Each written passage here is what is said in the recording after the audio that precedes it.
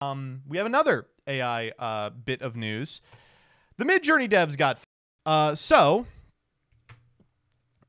this is a weird developing story that's been happening. Basically, the developers of Midjourney, it turned out, were laundering and creating a database of artists to train Midjourney off of, which has been submitted into evidence for an outstanding lawsuit, right? And a significant amount of these artists came from Magic the Gathering. Like, it turns out that Magic the Gathering just like had a huge compendium of art and artists just by virtue of how it works. And so they scraped all the names and just trained off them, right? But they did this without like discerning which artists they should train off of.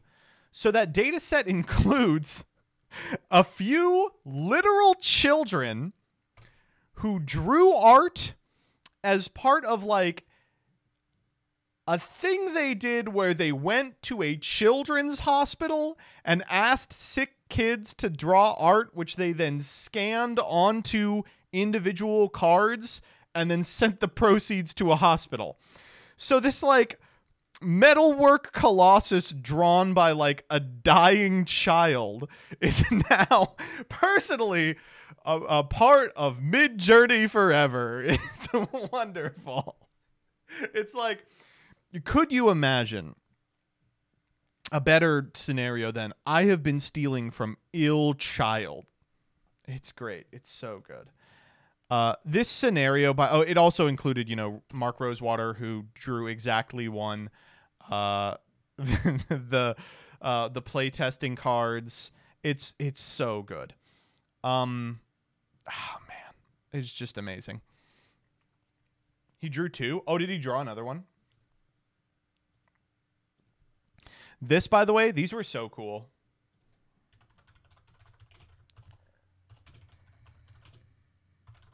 Let me see if I can find it.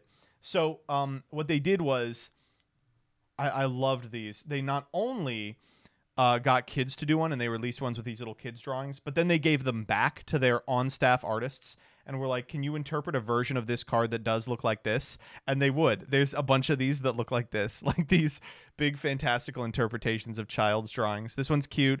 There's a Craterhoof Behemoth that is actually the best version of the card. Let me see if I can find it. So this is what Craterhoof Behemoth usually looks like. It's just a big fucking guy. Let me see if I can find the kid's drawing.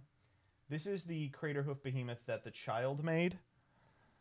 It looks a little different. And then this is the interpretation. It's so cute. It's adorable. Unfortunately, this is peak. And the best part about this one is that this is one of those cards that as soon as it enters the battlefield, you win immediately. Like, this is the card that just wins you the game on the spot. Oh, look up the Birds of Paradise child one. Okay, I didn't know they did one. Let me check. Oh, this is adorable. These are actually really sick. Oh, that's really good. Oh, that's nice. I actually kind of like the one on the right for this one. And I do like they put their ages under there. So it says Eli, age 8. And this one says Andrea Raddick, age 35. This one is, they did what they could. The Sliver Legion that's like fucked up. I love it. It's like just not what a sliver looks like. Who cares? It's adorable. Ugh.